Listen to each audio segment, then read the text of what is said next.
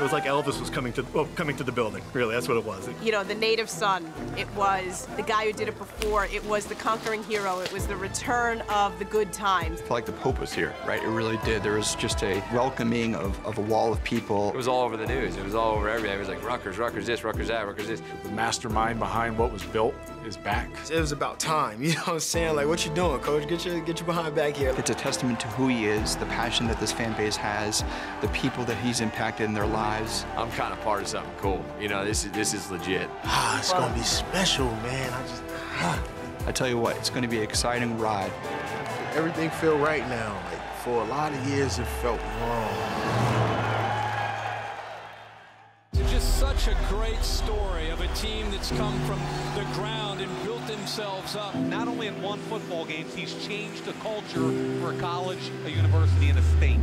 Rutgers University will host a press conference to welcome the return of former and new head coach. One of the greatest football coaches that we've ever had. He's done it before.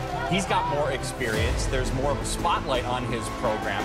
Jubilation in Piscataway. You can already sense the change in the attitude around the RU football program. This campus is in a football frenzy. And now to come back and be a member of the Big Ten Conference, it's incredible. The 2006 Home Depot College Football Coach of the Year. An example, if you buy into a team, how much it can benefit you.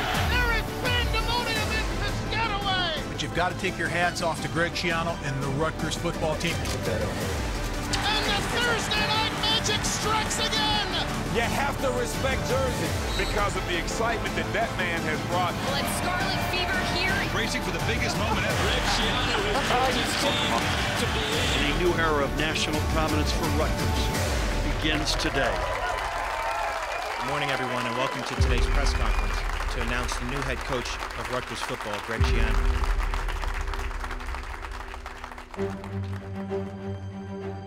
It's been very difficult watching the program over the last 7-8 years. As a former player, we got tired of losing, going to games, and it's over by halftime. Whether you're a great fan, a player, the first, dream you have is, wow, would Coach Schiano ever come back? Can we ever get him back? When you consider the situation that Rutgers is in, it was perfect for Greg. And it was perfect for Rutgers, more importantly. They needed somebody that was part of the fabric of this place, that understood all the intricacies of New Jersey, of Rutgers, and how to get it done. Touchdown, Kenny Britt! The problem a lot of people had was that it was just so painfully obvious. If he wanted the job, he's the one person who had done the job. I mean, what's the holdup? And I think when this thing dragged on and you realized it wasn't going to be a slam dunk, and then the news that came that it wasn't going to happen at all, I think people were just shocked.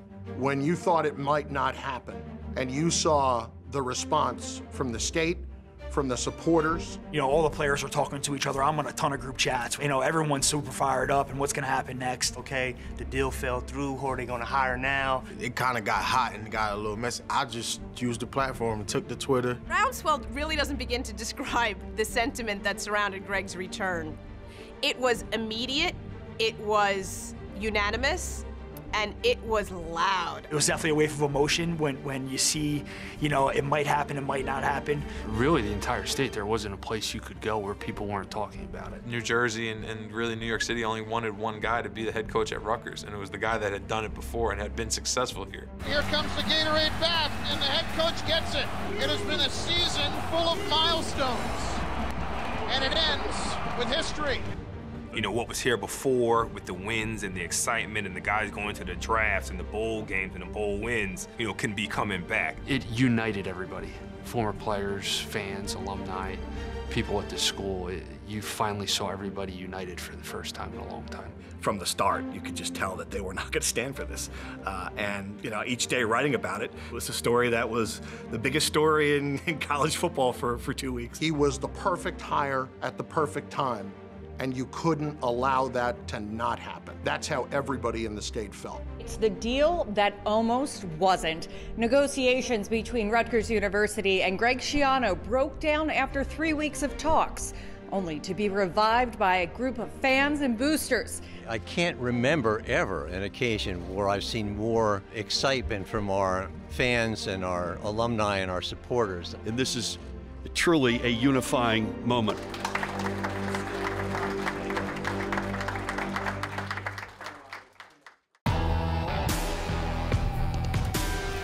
My answer is always, just look at the history of the program. In all the attempts to build a football program at Rutgers, and there have been many, in all the efforts to win football games consistently and get to bowl games, there's been one person who's made it happen. One person who succeeded to the level that people thought was possible, or maybe dreamed was impossible, I don't know. But there's been one person, and that was Greg Schiano. And the Thursday Night Magic strikes again! Rutgers knocks off #2 USF! From those days to competing to win the Big East Championship to now being in the Big Ten, this has all come from the same person.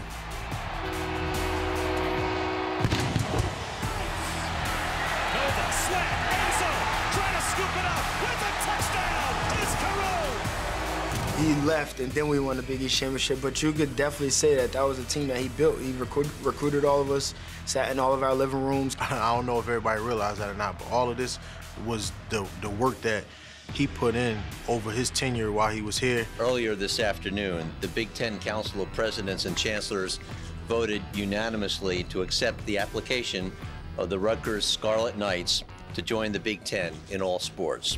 In the annals of Rutgers football, gaining entry into the Big Ten is now the most defining moment. I mean, this is now, you're at the top echelon. And especially at the time it happened, college football was spinning like this sort of crazy carousel, and you didn't know where or even if you were gonna land at a place that you wanted to be. Rutgers being in the Big Ten wouldn't have happened probably if Coach Schiano wasn't at Rutgers during the time, right? Not only the fact that he pushed for it, but the fact that Rutgers had a super amount of success, right? He did a great job of branding Rutgers in New York City. Manhattan's highest honor, the Empire State Building glows Rutgers red. A salute. Well, I don't think there's any question that building Rutgers into a perennial contender, a perennial bowl team, is what ultimately got them into the Big Ten. What I've heard over the years from NFL players who played for Greg, and even in talking to like Bill Belichick over the years, or asking questions about his clear affinity for, you know, the Rutgers player over the years, it wasn't really the Rutgers player that he loved, it was the Schiano player. I think Coach Schiano did a great job with that program. He prepared his players very well to play professional football from a work ethic, professional standpoint, preparation, understanding how the game's being played, what's important, good fundamentals, good techniques, things like that. I think Coach Schiano did a tremendous job. So this is the 2015 Super Bowl ring with the New England Patriots that I was able to play with Deron Harmon, Logan Ryan, Devin McCourty. We came together and we represented Rutgers that year and that season. I got to play for Coach Schiano here and in Tampa. I got to play for Coach Belichick in New England. Very similar. So it's a reason why all those guys from Rutgers went on to the NFL, because the way Coach runs his program is like an NFL team. Greg had been in the NFL, and he had been at major college programs, and he knew what it took. Greg has never been afraid to demand of you your best, and to know that your best is probably more than you think you're capable of giving. Your best! Your best! Let's go! Away from home, you're out there, the guys on the team are your brothers, that's your family, and he's the head of the family. He's a great father figure. I mean, for guys who don't have fathers, you know, we look up to Coach. Everything that I do, everything that I am, and everything that I'm becoming is our family. Everything we did in this room, in this facility, was to train us to be professional athletes, but also to be professionals in regular life if the NFL wasn't for us, which is not for everybody, so. Time to grow up, big guy, let's go! Get out there, Strata, you need it, let's go! There's a lot of places you can go in this country that you'll get coached well. There's a lot of places you can go get a good education. But, you know, we call it man training. You call it whatever you want to call it, but are you getting them ready to be good husbands and good fathers? It's the closest thing you're gonna get to father and son. Like, I was raised by my Aunt Keisha and my Uncle DeKill, and Coach Schiano is right there. Like, he helped mold me as a man. You know, I cover the New England Patriots a lot now at the Boston Globe, and Devin McCourty and Jason McCourty are two of the leaders in that locker room. And they both would, you know, cross hot coals for Greg Schiano because of what they learned under him and how prepared he made them, not only for life in the NFL, which is proven by how long they've been in the league, but life in general. They lost their father young, you know, and they credit his teachings for becoming good men and good fathers and good husbands. I came to Rutgers as a skinny, 154-pound young boy, and I left here as a young man. And I could really say it was because of Coach Schiano and his coaching staff. They really helped develop me.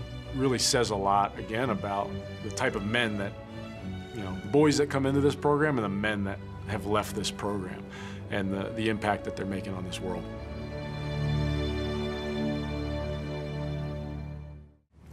Why do you guys love him so much? Why do we love Coach Schiano so much?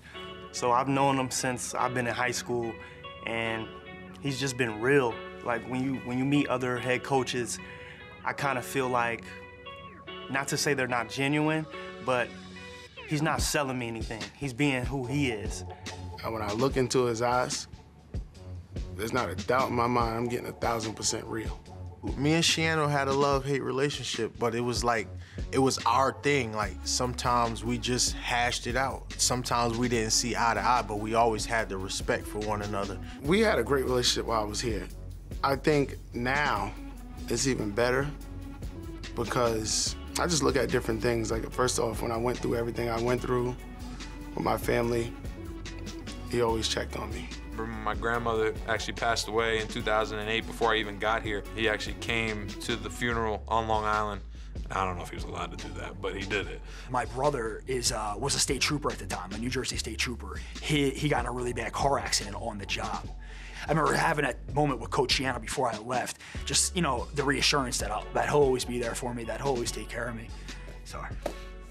One of the great things that I learned from him, just being able to observe him and the people he surrounded himself with, was there's more to life than just football. It was about, you know, whether it was being a husband or a father, just how he handled his family.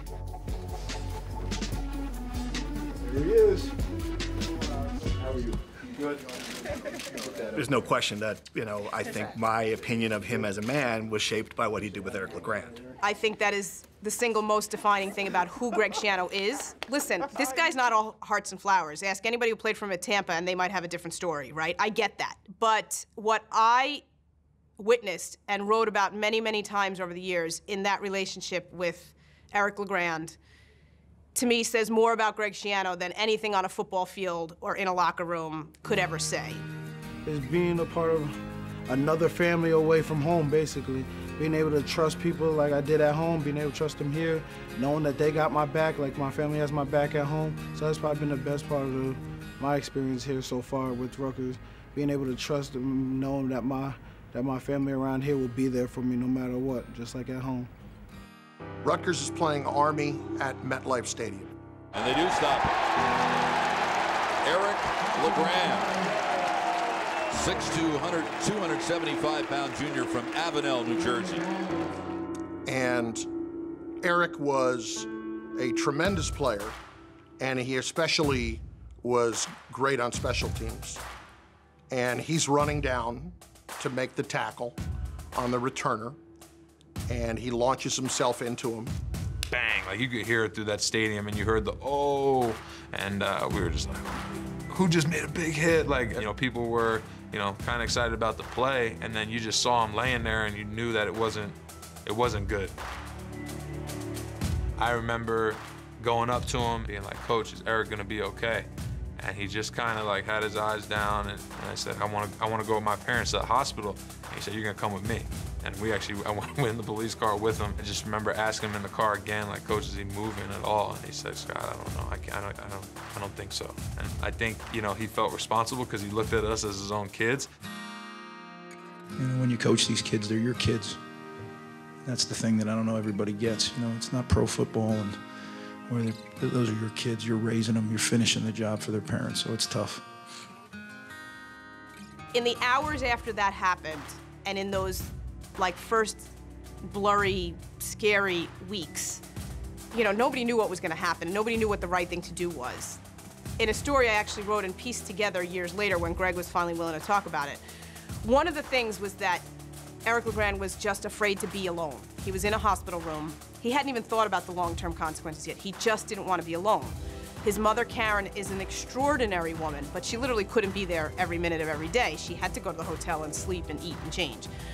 So Rutgers stepped in, and they circulated this schedule around the football office, and people volunteered for shifts every day, you know, different hours, and they would leave here, drive up to Hackensack University Medical Center, spend an hour in the room, whatever it took, right? They would take these shifts. But Greg made it clear from day one that he had the overnight shift every night. You know, Coach Schiano would be here, do interviews, practice, coach us up, and then, you know, leave and go straight to the hospital and stay there and then be back, you know, in the morning to be at morning meetings and stuff. And I know it took a toll on him. And to only learn afterward what he was doing during that process, you know, finishing practice, finishing meetings, getting in a car in Piscataway and driving to Hackensack, New Jersey. It's about an hour away every night to sit bedside by his injured player, you know. And I think that sort of shaped a lot of people's opinions about him, because it was clear that, you know, in a time with college athletics when people don't, you know, players are disposable, you know, clearly, you know, that was not the case for him and for this young man who needed him. That's the separator, I believe, of all separators. Is like, this is bigger than football for Schiano. It's always been bigger than football for him and anybody who he brings around him. It's not always easy to live that. It's just not. You have a lot of kids in your program, and things go sideways and things go wrong, and it's really hard. But, like, for me, that example, anyway, stands out as an absolute evidence that Greg practiced what he preached in that regard, and that he's, you know, and to this day, you know, he signed Eric to a one-day professional contract with Tampa Bay because it was his dream to be an NFL player, and they remain, you know, as close can be to this day. So, Eric,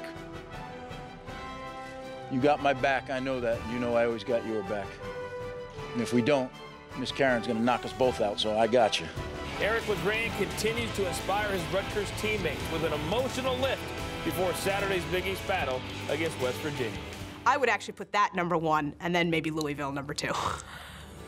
Last year, Rutgers head coach Greg Schiano told LeGrand that one day he would once again lead the Scarlet Knights onto the field. Today is that day.